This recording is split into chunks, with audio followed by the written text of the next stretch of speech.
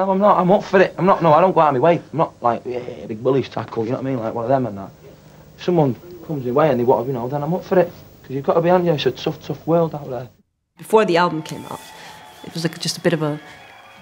We were in Newcastle playing. I can't remember what gig it was, but I do remember in the afternoon, the van with all the gear, after we had loaded in, had disappeared. So that was one thing that went wrong that day.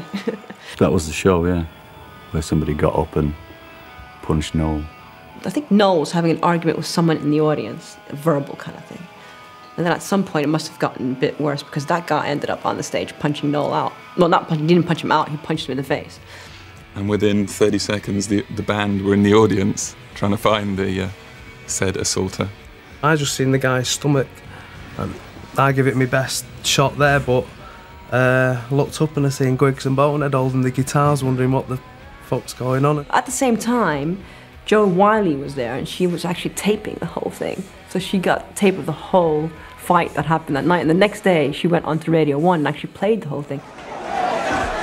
The whole band's come off stage now.